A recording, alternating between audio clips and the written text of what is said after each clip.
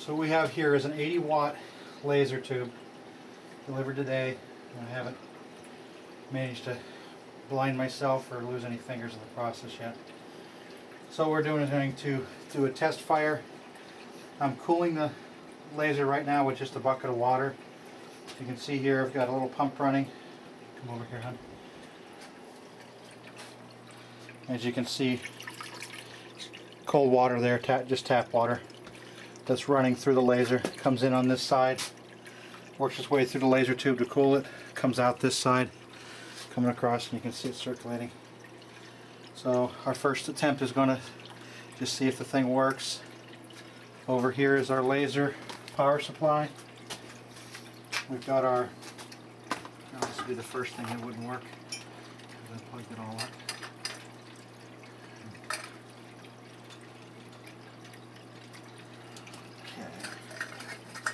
Basically we've got positive voltage going to the anode on this side, negative voltage going to the cathode. The laser should shoot out, hit that piece of wood, probably catch it on fire. So cool. We are going to pull this around just because I would rather have this over by where I can test it. Yeah, why don't you put that over by the isopropyl alcohol and the acetone? Yeah, sure. You can never be too crazy.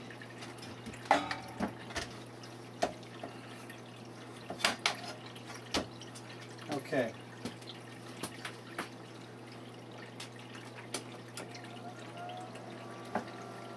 Okay, so we have power to this.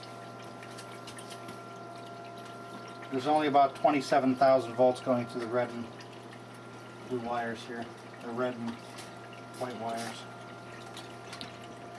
But they've got good insulation, so we should be fine. This is just a test firing to see if it works. We should see burning wood over there. Wow, imagine that, we got burning wood. So that's just a half a second blast. 80-watt laser power. So apparently it works.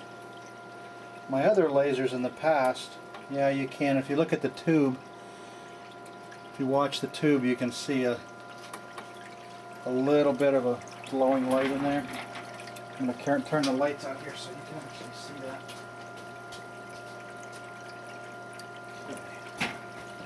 With the lights out, do a test firing.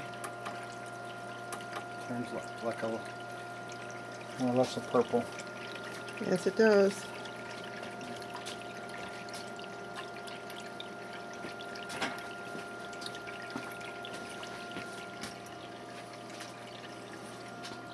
As you can see there, that we're actually not just making a mark, but we're in the process of burning through that piece of wood. Pretty good. So, a quick little just what I wanted to get an idea is the size of the burst and what it looks like there. Now what we're going to do is going to test it for power output to see if it actually does produce 80 watts. I don't need any clock, so we'll be back. You can pause it, hon.